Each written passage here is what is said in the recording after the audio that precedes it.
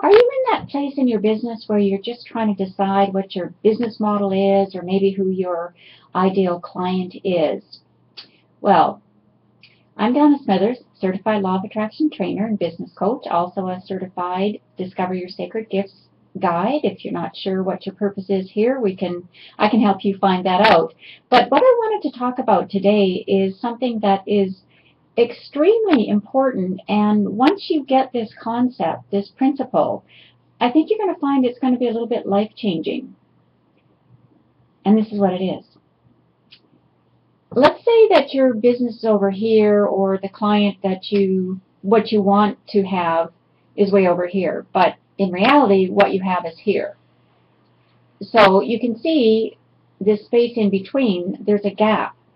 So there's a gap from what you want, and the gap is created because what you have right now is what you don't want. So one of the tools that we use in law of attraction is called a clarity through contrast worksheet.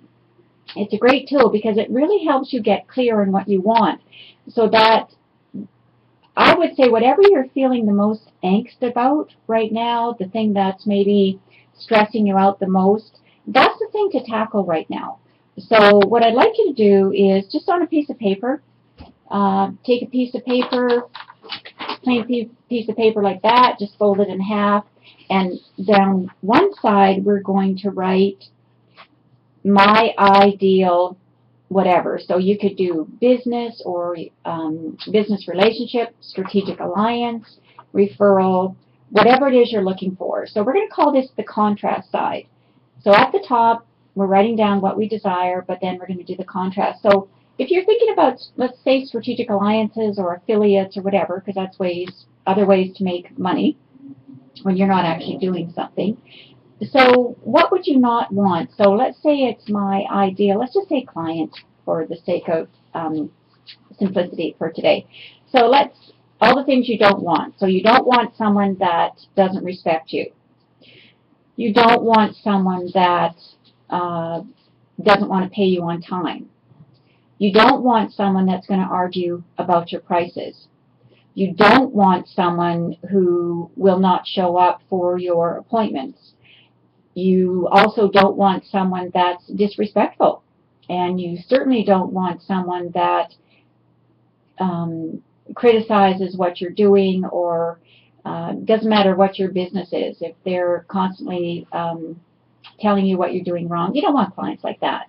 So then what we do on the other side of that, so opposite, where we said, well, we don't want someone that doesn't respect us. So you're going to do what's called your clarity list.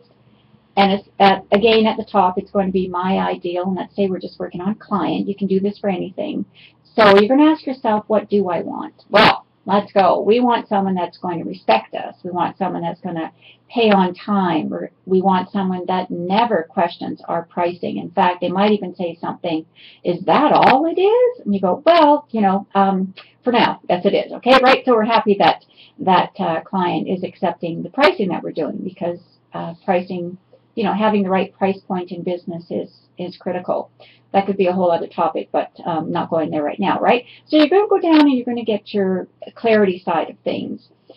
So once you get to that, then when you've written on your paper, and let's say these are all the things you don't want, and you've crossed each one of those out, then what I want you to do is, I always just fold mine over, so what I've got is the list of things that I do want. And I actually put it up in my office. You can see I've kind of got a vision board behind me, but I have another one that I'm facing. And I'll put that up there, and I'll look at it every single day until I manifest the type of client that I want. And just be aware, you're going to lose some clients. Yeah. I know I'm telling you how to attract clients, but I'm telling you what, you're going to lose some clients. And those clients, let them go. Release them. If they're not the right client, you don't want someone that drags you down. You don't want someone that's criticizing what you're doing.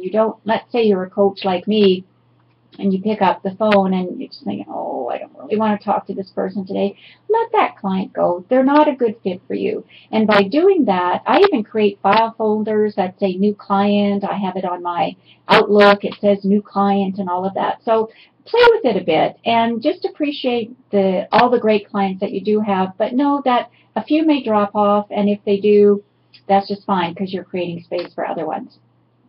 I hope that tip was helpful. And please join the community, get engaged, post your comments, your success stories. We all want to hear them because we inspire other women by telling them our success stories.